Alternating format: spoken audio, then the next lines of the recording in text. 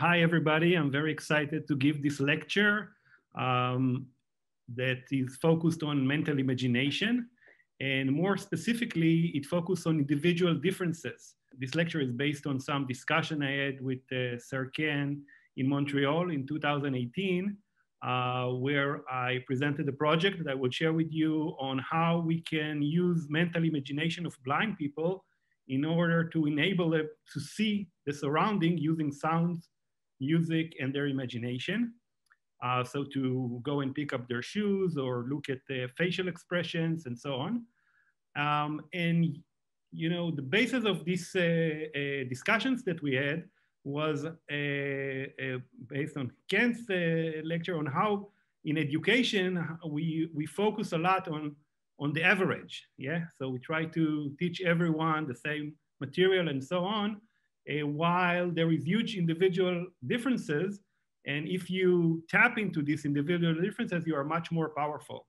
And that made me realize that in neuroscience and in brain studies, many times, you know, we focus on the average brain while not on the individual differences. I would start by showing you a project on mental imagination in which we used a new technology we developed in the lab called the iMusic. This technology captures images to the blind. And he's like, for example, here looking on the apples. And this is translated into sounds and music, just like, you know, bats and dolphins create an image based on spectrogram, and they use their mental imagination to see in their mind eye what's in front of them and operate on it. And what is interesting here is that inside the sounds, what I'm showing you here is spectrogram, which show high tones, middle tones, and low tones over time. And you can see that if I will play to you, it will sound like, you will see here in a second, like very complex sounds. But actually inside these sounds, there are shapes hidden. Like in this case, the famous equation of Albert Einstein. So they listen to it and they know what's written on the wall, okay? So let me just give you one small example. So this is how a diagonal line will sound. So height, it's scanned from left to right. So for example, a smile will be something like, and a sad face will be, so the music draws and the blind imagine what's in the surrounding. So this is the first lesson. After about 10 to 40 hours of training, blind can do the following things.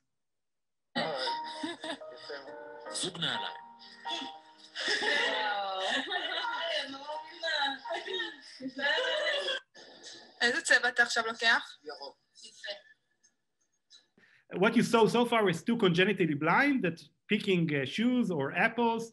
You can see here in this movie, blind analyzing the sounds and using this mental imagination and being able to say if the person in front of them is smiling or a sad face, and so on and so forth.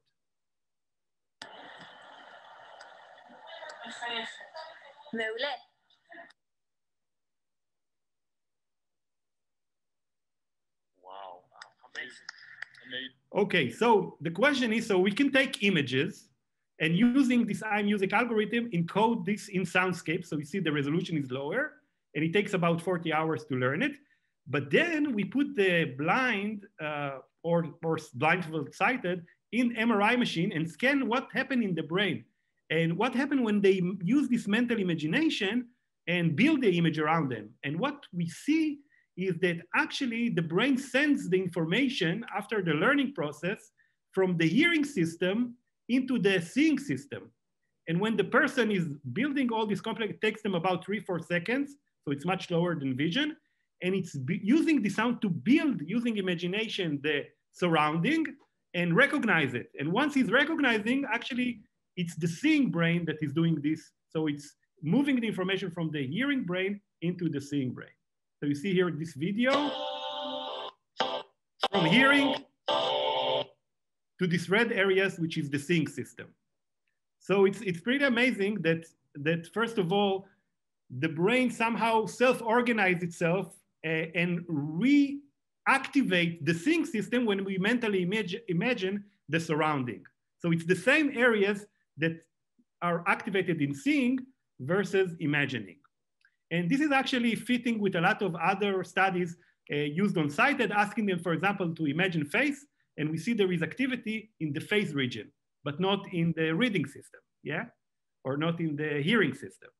So far, what we showed is that the same brain areas are active when we see and when we imagine, and we can use these same areas to teach blind individuals to recycle these areas to imagine the visual world based on sounds, okay? But that's, now I'm going to back to the intro and this very interesting discussion I had with Sir Ken, is that there is, first of all, seeing and imagining is not the same thing, although they active the same brain areas. And two, there is huge individual differences. So some people like me have very poor visual imagery. I have actually pretty decent music imagery. I can imagine whole songs, no problem, but seeing, nothing. I can close my eyes, I don't see anything. And there is some people looking at 5 minutes movie and they can replay with colors, with shapes, everything very vividly. So the problem is that like, just like in education, in neuroscience, we don't we don't look much on these individual differences. So this was the goal of this project, and we found something super interesting here. So first of all, we can all know that it's not the same thing because, for example, when a person cannot tell if something happened in reality or he imagined it, we talk about hallucination, right? Or about even psychosis. So really it's two different things in the brain. We need to find the mechanisms. And second, we need to find out why some people have poor visual imagery like me, and some have this amazing visual imagery like other people. So what we found is really interesting. First of all, you see here the average, not the individual differences, but the average brain activity of people that looking on objects or imagining them. So first of all, you see that there is a reactivation of the seeing brain, but it's much weaker on average than really seeing. On the other hand, there is these blue areas, which means we suppress the hearing brain, the touch brain, the pathway from the eye. So people, what we found is that when you imagine, you need to reactivate your seeing brain, but you need to shut down everything else because you need to recreate something that is not existent. Now, can we look at these mechanisms and now explain why some people have poor imagery like me and some people have an amazing? And the answer is yes. This time, we look on all the individual brain scans, like here, yeah? And now we correlate how much you shut down your other systems versus how much vivid is your mental imagination. And this is exactly what we found. People like me that probably cannot shut down the other systems very well have poor vividness, and other people much better at shutting down these other systems and able to recreate the seeing scene based on this activity. So this is really interesting. First mechanisms of the individual differences. And this led me to the last part of the story. We had the pleasure of, it's a very anecdotal studies. All the studies I shared with you so far were highly published in peer-reviewed journals, and it's including big studies. And here it's an anecdotal story, and it's only one case, but it's a very special case of a person that had really trusted imagination and used it a lot. And this is, of course, the brain of Albert Einstein. The story of how people got to study the anatomy of Albert Einstein's brain versus the typical average brain is crazy, okay? It should be a basis of a Netflix series. But the bottom line is that when you look on the average brain of the average brain versus Einstein's brain, in most of the areas, the pattern is very similar, the patterns of mountains and valleys. But there is one area which have a very unique fingerprint, and this was published by Sandra Whittleson in Lancet, showing this area have a unique fingerprint versus the typical brain. So this is the individual brain of Albert Einstein. They have an individual fingerprint. And what we did in the lab, we study what is this brain area is doing. And what we found is that it's involved mental imagination, but this time not of vision per se, like what I showed you so far, but imagining your body in relation to space around it. Now, this is really fascinating. It's very anecdotal. It's a bit of a jump, yeah, a conceptual jump, but I found it to be too tempting than not to mention that Albert Einstein was very famous in his thought experiment, the Gedanken experiments.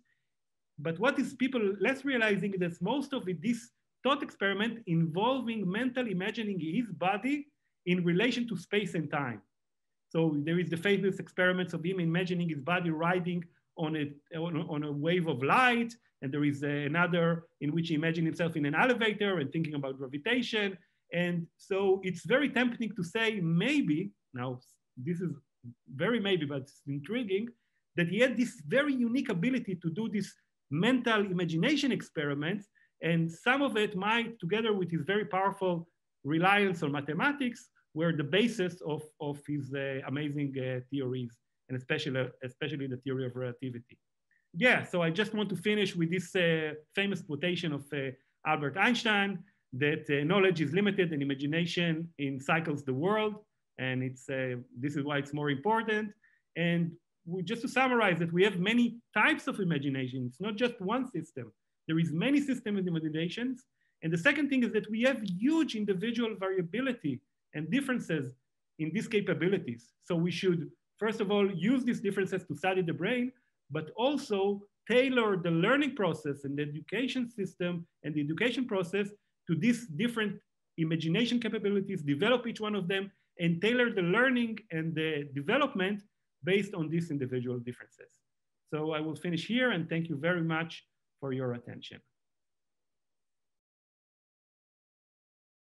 Hello, my name is Ido Aharoni. I'm the global ambassador and co-founder of the Genius 100 Foundation.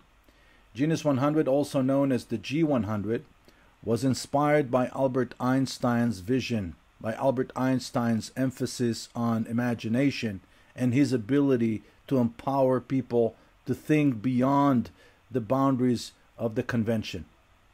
In 2015, as we prepare to celebrate 100 years to Einstein's general theory of relativity, we gathered 100 accomplished and compassionate minds who have reimagined the future and improved our world in order to help us celebrate and inspire others, especially young people, but not just young people. Sir Ken Robinson was one of the most active, most passionate, most creative and imaginative members of our community. He was not only an active visionary, but he was a major source of attraction for the hundreds of influential people surrounding the 100 visionaries. We know today that his voice is needed more than ever before.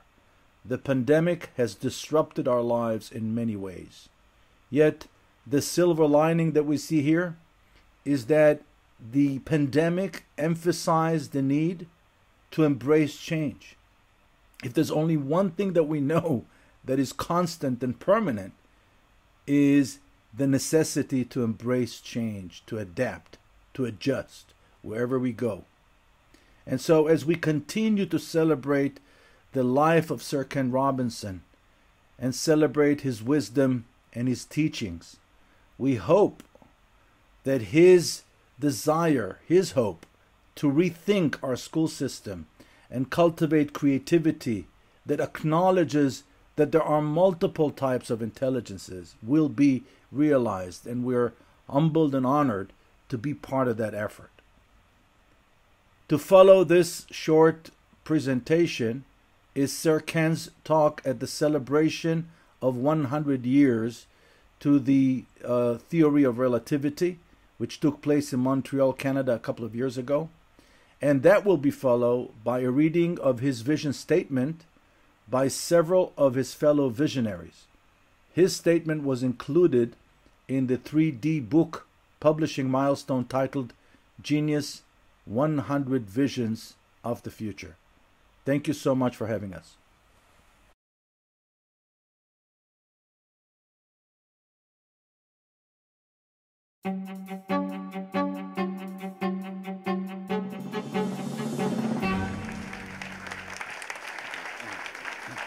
It's all true. I am tremendously distinguished. Except here, in this room. I wish I hadn't come now. I used to feel good about myself. It's been a fantastic morning, hasn't it? Genuinely. Fantastic. See, my work for a long time has been about education. And I've been struck by a paradox for a long time, which is this, that children love to learn, don't they? I mean, think, in like the first 18 months, they learn to speak. And you don't teach them. You know, you don't sit them down at 18 months, do you, and say, look, we need to talk. You know. Or more specifically, you do. They don't all like education, and a lot of them have a problem with school. And one of the consequences is that many kids come through college, just like we're hearing now from Nancy, or go through school, without discovering what they're good at or with any understanding if they're good at anything, whatever. Our systems are based on a very narrow view of ability. And the consequence of that is you automatically generate a very expansive conception of disability. People get drawn to a particular view of things and then conclude that you are the problem. So my work for a long time has been about trying to transform the culture of education with a richer conception of human talent and creativity. And for me, imagination and creativity are really what set us apart from the rest of life on Earth. Very little does, and we make a big mistake when we think we're different from the rest of life on Earth. But in one respect, at least, we are different. We have very powerful imaginations, and from that flow all the practical competencies of creativity. Creativity, in a way, is putting your imagination to work. Now, can I ask you a couple of questions? How many of you here are doing exactly what you thought you'd be doing when you were 15? Okay, well, look, you may be in the field you wanted to be in, but this life? And yet we persisted in the myth that education is a sure preparation for what happens to our children later on. Education is based on three big principles. I'm not talking about particular schools or teachers. They're all wonderful teachers, great schools. I'm talking about the culture of education. One principle is conformity. So we have a narrow view of ability, and if people don't conform to that, we think they're the problem. How many of you have got children of your own? Okay. Or somebody else's, I don't care. You know. And the rest of you have seen such children, presumably. So let me ask you a question. Well, if you've got 2 children or more, anybody? All right. Or seen 2. I'll make you a bet, and I'll win it. My bet is they are completely different from each other. Aren't they? You would never mistake them, would you? Like, which one of you? Remind me. You know, doesn't it? Education is based on conformity. Human life is based on diversity. And that's the problem. Diversity gets crushed in a system that isn't celebrating it, whether it's gender or sexuality or ethnicity or pure talent. The second principle that education is based on is compliance. Most countries now, and particularly in North America, spend literally billions of dollars every year on testing on the basis of standardized criteria. And yet all our children are completely different. And this system is stifling the very capacities on which our children depend, creativity. And the reason that is, I think, is because the third principle is linearity. We think education, or at least it seems that we think education, is like a process of supply and demand. But the truth is, everybody creates their own life. Life is full of dog-leg turns. It's not linear, it's organic. The best evidence of human creativity is your own biography. There have been 100 billion people on this planet, and every life has been different, unrepeatable. Some people have the lives they deserve, and some people never discover the talents inside themselves in order to have that life. And my mission, so to speak, is to reform education based on the principles of creativity and diversity and organic growth. Human resources, I think, are very much like the Earth's natural resources. They are highly diverse. They're often hidden from view. You have to find them, and then you have to decide what you can do with them. You have to develop them. And I think we need to start applying this metaphor of organic growth, of ecological development, to our children, because we now face existential problems on the planet. And as we heard earlier, these aren't being caused by the lemurs and the foxes, they're being caused by us. The great gift of creativity is to make connections. That's what Einstein did. His physics was inspired often by his involvement in music. He saw the past and the future as well as the present. That's the gift of creativity, and we can't afford to stifle it in our children, in our schools. We have to make that front and center of the life that we give them through education. In other words, we want our kids to have the best life they can live by discovering what's inside them in a world that they deserve to have. Thank you.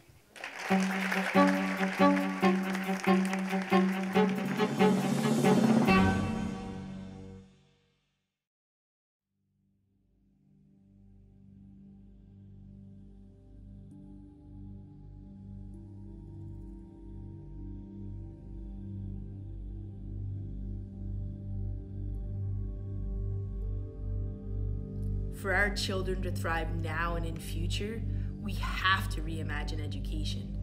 Imagination and creativity are at the root of every uniquely human achievement. Poignantly, they have now brought us to a critical pass.